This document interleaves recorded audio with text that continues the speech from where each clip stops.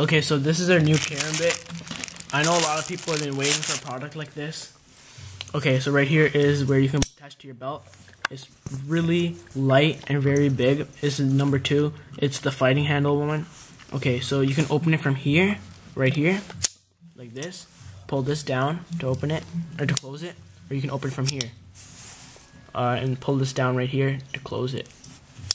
Okay, so you can open it, and the way that you hold it is you put your knuckle or your finger right through the hole, and basically you can do an uppercut, is like smack the guy's face and like slice, but I don't recommend it unless you want to go to jail.